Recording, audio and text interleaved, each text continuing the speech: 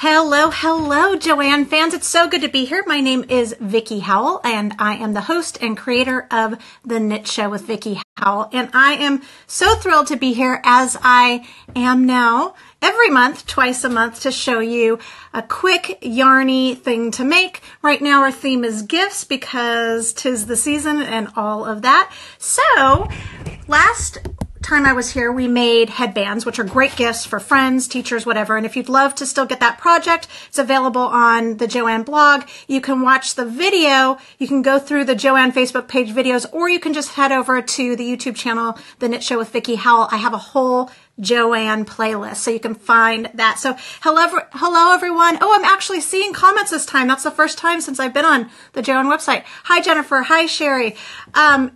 So what we're going to do today is we are going to talk holiday parties. This is the time where you get invited to 11 holiday parties. And it doesn't matter if it's, you know, to celebrate Hanukkah or Yule or Christmas or New Year's, or really just in general a hangout. It's always a good idea to show up with something in your hands, right? And if it can be a bottle of bubbly, even better. Now, if you don't drink, you could do sparkling cider or whatever. This happens to be Prosecco. I'm almost positive this is Prosecco, but you could do wine. You could do, you know, anything that comes in a bottle, basically. And what I love is, you know, it's really easy to just go to the store and grab a bottle, but to make it really seem special and not just get lost on the table full of all the other bottles that the other guests make, it's really nice to sort of wrap it, but with reusable wrappings. So I have created a cozy, a little sweater that you can just slide right over any bottle, so it is reusable. It's sweet. It totally goes with the really popular Hygge trend right now, which is just very like, it's a Norwegian like coziness, you know, and it's just, you know, it's just fun. So I'm going to show you how to do this. This is a great intro to lace project. I feel like it's getting blown out a little here, but you can see this project is called Suede. Maybe because if you have a little bubbly, you might be swaying, but also this is called a suede lace pattern. So really what we're going to cover is two different decreases. So a left slant and a right slant decrease, which is really important for lace making. Yarn overs. That's really all lace is decreasing and increasing, but creating eyelets or holes. And that's almost always done through yarn overs. And then we will talk about binding off in pattern stitch. Now I'm going to talk about rib stitch, but I'll also tell you how you can apply that to any time that a pattern says bind off in pattern stitch. So first off, before I get started, I want to show you the supplies that you're going to need. Now this is going to be backwards because of the front facing camera, but I will flip it and you'll be able to read it. You're going to need one ball of buttercream alpaca solid. This is a really soft, fluffy, lovely yarn. It's exclusively at JOANN. You can get it in really any color. I chose to go with their cream because I thought that it could be used all the way through winter. It doesn't just have to be Christmas if that's what you're celebrating. Just as long as there is a chill in the air, you can give that. So one ball of that, and you should be able to get two cozies. So a great deal. You also need size 15, which is 10 millimeter if you're out of the US, knitting needles. Now you can use straights. This project is knit flat. I just prefer circular needles at all times because the weight of the project sits on your lap or the table instead of you having to hold it all on your wrists. And I'm a knitter, so I have wrist problems sometimes, right? Okay, so you need that. You'll need some type of large-eyed tapestry needle, just any tapestry needle, but since we're using really chunky yarn, you just want to make sure it has a big enough hole to feed it in, and then a piece of ribbon. I love velvet ribbon or velveteen ribbon, but you know, go into the notions or the ribbon aisle at JOANN and you could really use any kind of trimming as long as it was narrow enough to fit through the holes, but the holes are pretty big, so I think you're good. And that is all there is to it. Again, thank you, everybody. I see you. Hi, Catherine. Hi, Tina. If you enjoy this or know anybody that you think might be really interested in making a wine or champagne bottle cozy, please share this video either live or after it's recorded. That really helps us out. And now what we're going to do is I'm going to flip the camera. So when you are teaching knitting, it can be frustrating to viewers if it is not from the perspective of the knitter, which is me.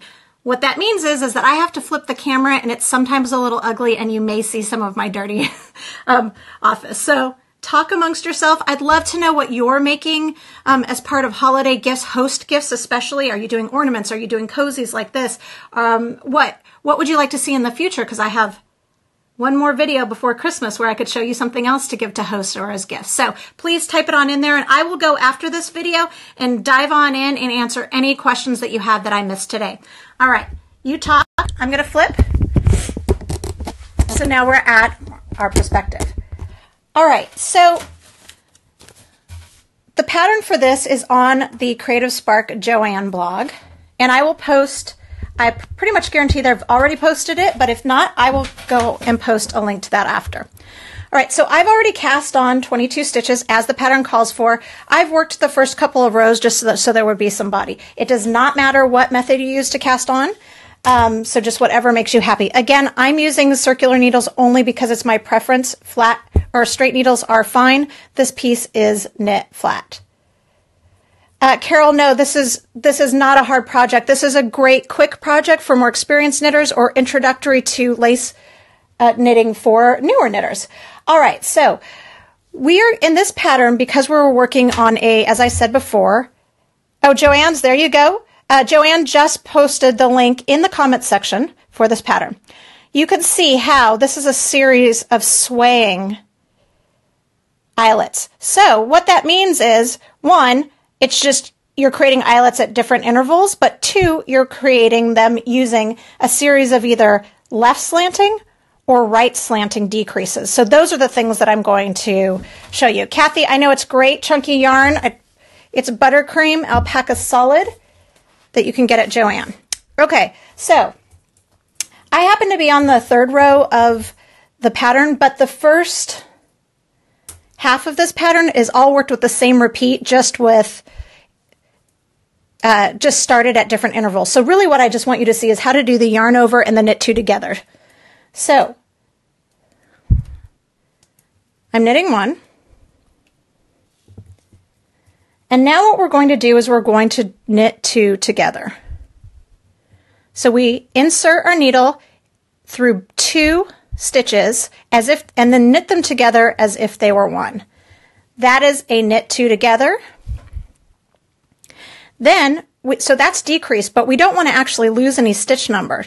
We want to yarn over. So all that means is wrapping the yarn over the needle. And then we want to knit two together, or I'm sorry, just knit two. So that's the stitch pattern, is knit two together, yarn over, knit two. You can see already, there's that hole. And because I started it at a different interval than the row below, or two rows below, which will be noted in the pattern, again, it's pinned to the top of the comment sections here. Unless you're watching it on YouTube later, and then I will post a link in the description. Okay, you can see that they're sort of staggered or swayed, as it were. So then you're going to just continue that. So I'm knitting two together.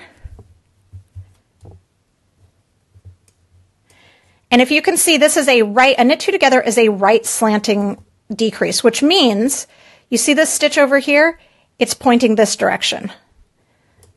So it does actually matter what decrease you use. Okay, yarn over, knit two together. Okay, and so you're just going to continue in that manner. I'm going to show you one more time because, you know, we're here. Knit two together, yarn over, knit two, as the pattern calls for. And then every wrong side row, you are going to just purl back. So just every row, no matter what. Okay, you're going to continue in that manner, and it'll stagger as the pattern calls for. And that goes all the way through the first 6 rows. So I've worked the first 6 rows because now what I want to do is I want to show you how to create the left slanting decrease. So you can see what it looks like as it starts to appear. You can see that it's all sort of swaying to the right. Well, now we got to work on our sway to the left. So to do that,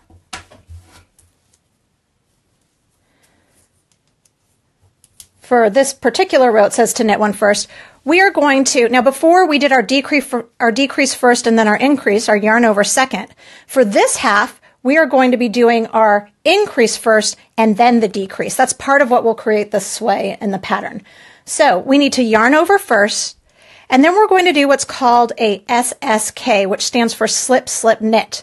Now, normally in a pattern, if it says to slip a stitch, you always slip purlwise. SSK is the exception to the rule.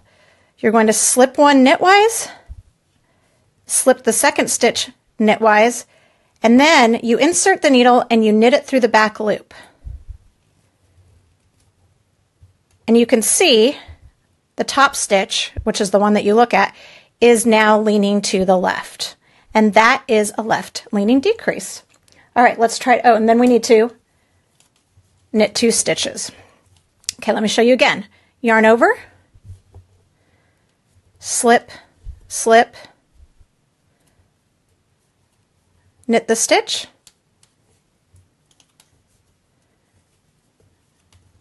knit 2.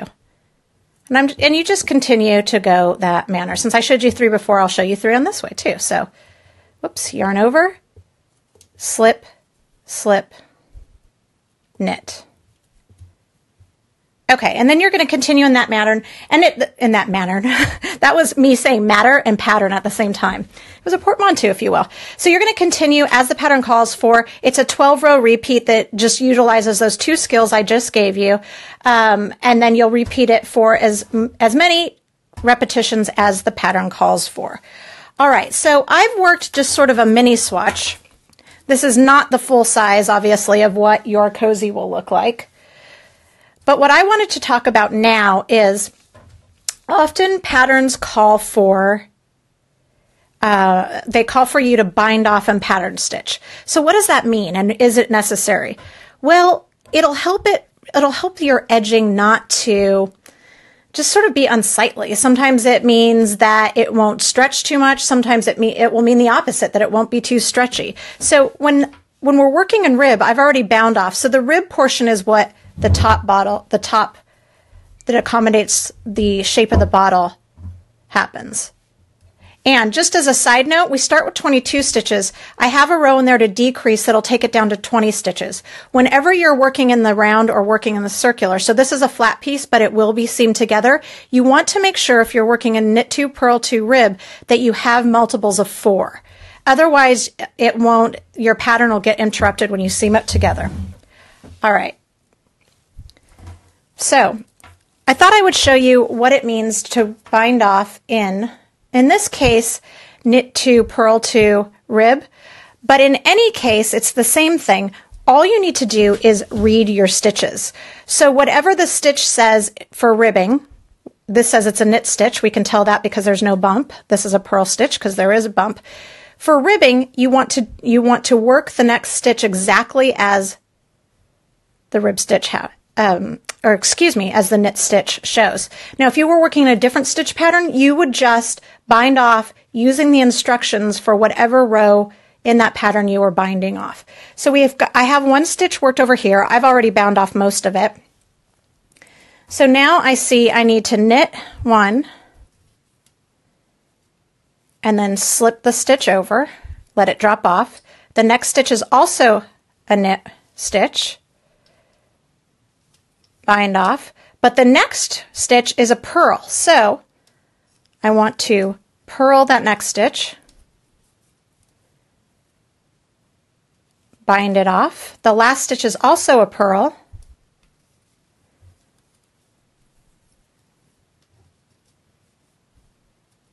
you bind that off. And that's all there is to it. You just read the stitches and you can see because of that, the integrity of the ribbing really stayed. Whereas if I had knit every stitches, the size of a knit stitch is a little bit different. The integrity is a little bit different. It probably would have sort of had this weird waviness to it. All right, once you're done, what you want to do is you want to cut a tail that's long enough to seam. So I always say about 2 to 3 times the length of your piece. Now, again, this is just a mini swatch. Yours will be 12 inches in height. So I would do at least 24 inches, if not 36 in yarn. You're going to cut it. I just got one of my little snowflake sequin in there. And you're going to pull that through. Now, while we're here, I might as well talk seaming. So because this is really like mushy gushy, lovely yarn, you can kind of seam any way you want. Just so whip stitch would be fine. It really probably won't show. But what you want to do with the right side showing is you want to make sure the edges match up. And then what I like to do is I like to go in about 1 bar, and we're going to be doing what's called mattress stitch, or I've chosen to go that route. You know, like I said, you do you. It won't really matter with this yarn. So what that means is I find the little bar portion, the ladder portion of the knit stitch, and I'm going to go under that one on one side.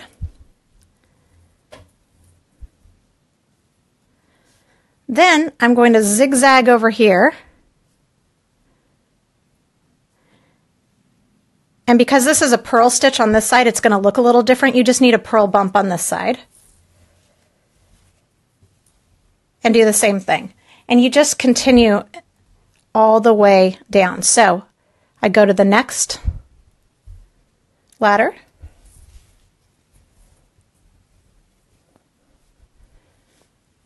Cross over to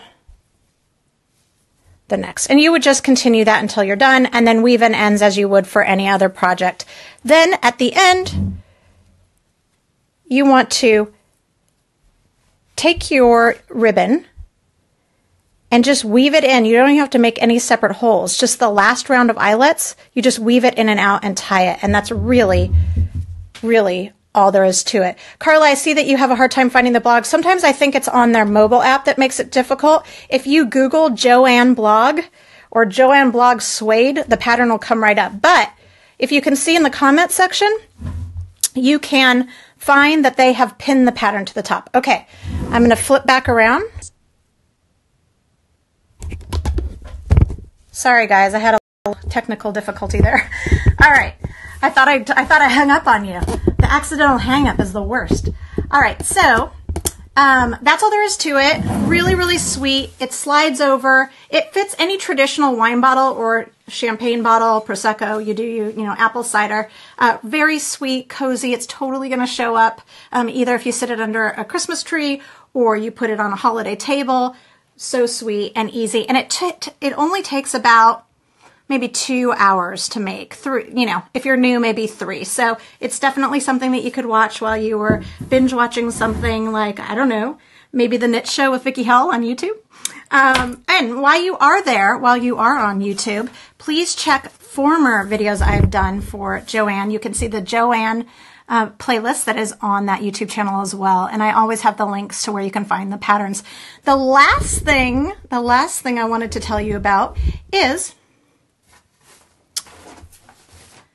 I don't know if you missed it or not, but courtesy of JOANN, I was on the Hallmark Channel's Home and Family just days ago, but they've actually put up the piece online, and I will put a link to it.